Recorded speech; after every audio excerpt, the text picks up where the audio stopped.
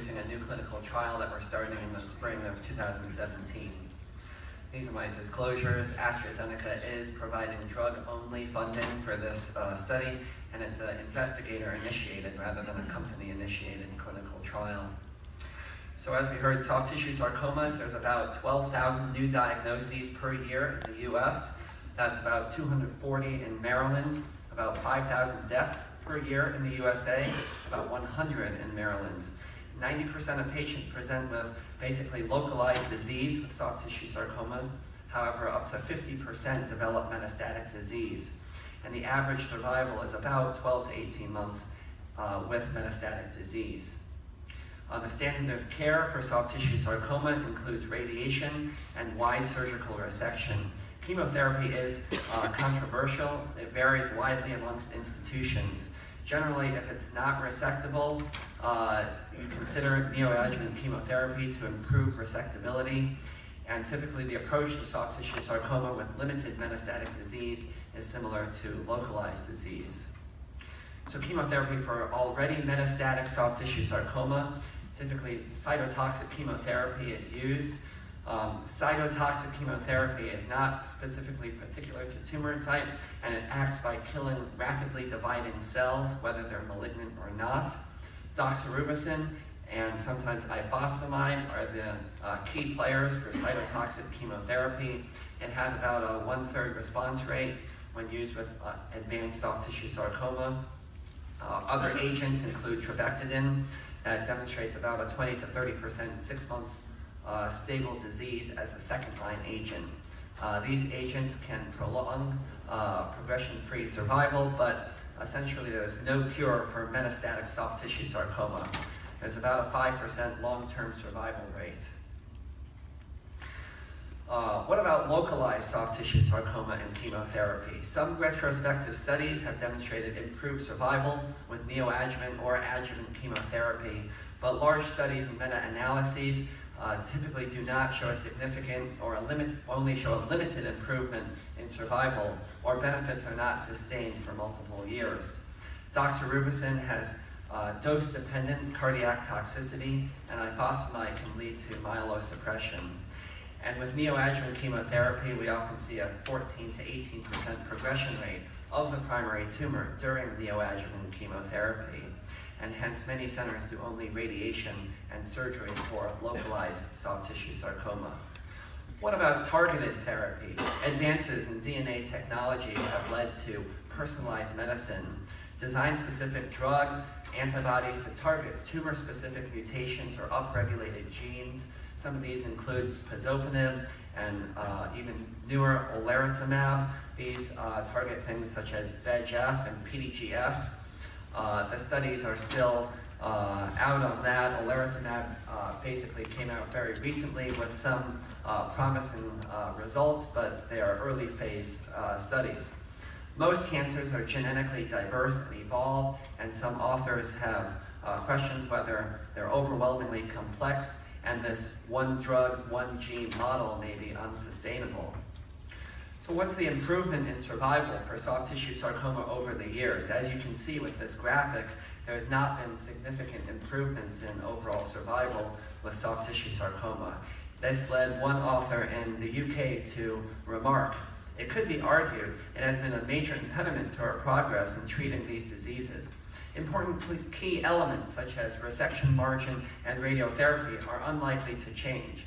However, there are also practices we must be prepared to change, and if appropriate, even discard.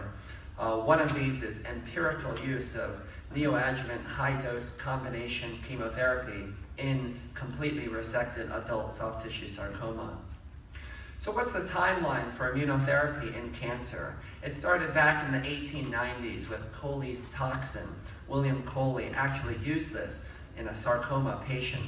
His Coley's toxin was a concoction of bacteria to essentially rev up the immune system to try to treat cancer.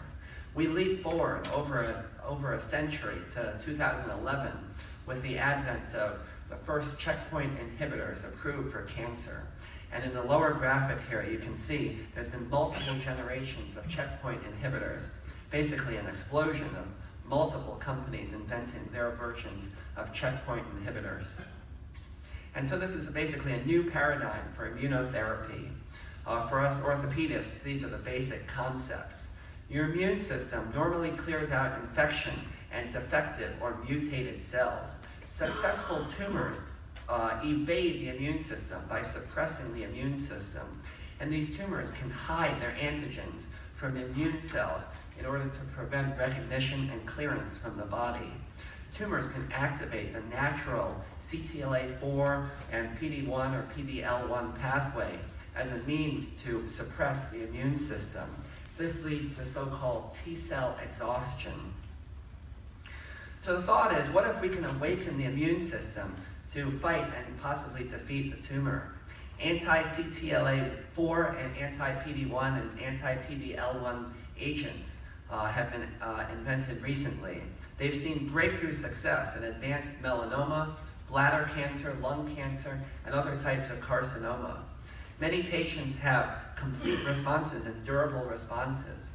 The poster child of this is former President Jimmy Carter. The news came out that he's essentially disease-free after having metastatic melanoma to the brain, which prior to this was essentially a death sentence. Unlike static chemotherapy agents, there's a possibility that the immune system can even evolve as the cancer evolves. And we're seeking to not only suppress or slow the progression, but actually fight the tumor. So our clinical trial is a prospective, integrated phase 1, phase 2 trial. We're opening it in spring 2017. Our goal is modest, 35 patients.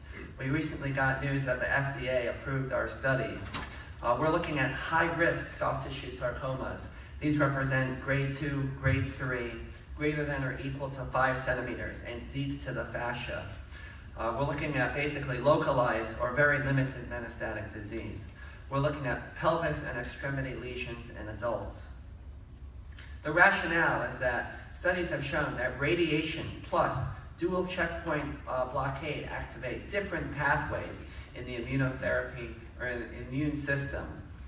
This is the first neoadjuvant clinical trial for soft tissue sarcomas with combination immunoradiotherapy. The attempt is to clear this micrometastatic disease while the disease burden is still low. We want to use the primary tumor as essentially an in situ vaccine for the immune system to recognize the tumor antigens. Our goal is to use it before rather than after chemotherapy, because cytotoxic chemotherapy can depress the immune system and defeat the purpose of immunotherapy. And neoadjuvant radiation exposes the tumor antigen so that the immune system can then recognize the neoantigens. We want to give these high-risk soft tissue sarcoma patients the opportunity to possibly see some of the benefit that has revolutionized other areas of cancer treatment. Our algorithm is this. We look at high-risk soft tissue sarcomas. During their typical neoadjuvant radiation therapy, we interdigitate 2 immunotherapy agents, tremelimumab and durvalumab, while they're getting their neoadjuvant radiation. We then proceed to surgical resection of the primary tumor. And then post-operatively, if they have no evidence of disease, we give them 4 doses of durvalumab monotherapy. And if they have residual disease, we give them 9 weeks or 9 doses of durvalumab. Thank you.